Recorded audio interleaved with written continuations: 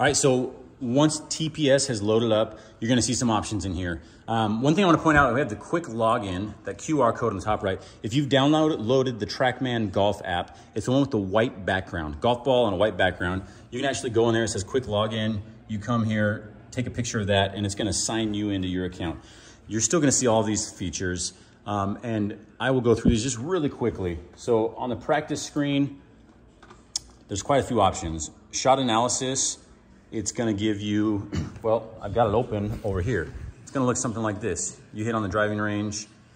Gosh, that's blurry, come on. It's gonna give you the driving range. You can watch video of yourself. You can look at the impact location on the club. You can look at a million factors. It's very cool.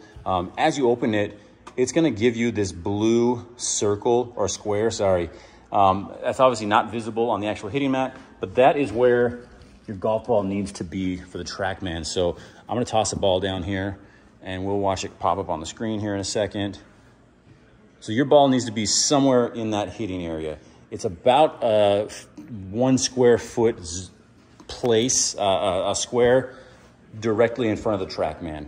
If you go too far forward or too far backwards, it will be out of that zone. The TrackMan's not gonna pick it up, so you won't get all of the correct data. I will talk about the other activities on the next videos.